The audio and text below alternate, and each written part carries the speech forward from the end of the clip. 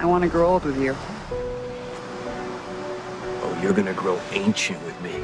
Okay, hashtag Save Manifest crew, prepare yourself for some exciting but potentially scary news, as Matt Long has been cast in the new NBC drama pilot, Getaway. So, what does that mean for the revival chances of your favorite cancelled series? We'll get back to that in a minute. First, here's what's up with Getaway. It's about a destination wedding at an isolated luxury resort that goes perfectly and everybody lives happily ever after.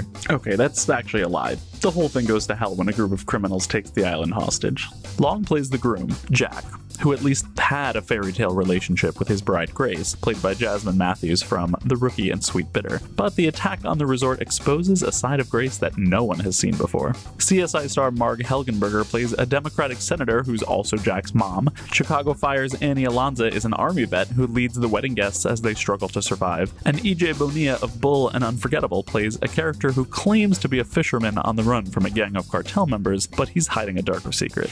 Yeah, but how does this affect Manifest? You've waited patiently, so here's the good news. It doesn't. Deadline reports that, on the off chance that NBC's cancelled series is revived somehow and somewhere, Long's pilot deal could make him available to continue his role as Zeke for season 4.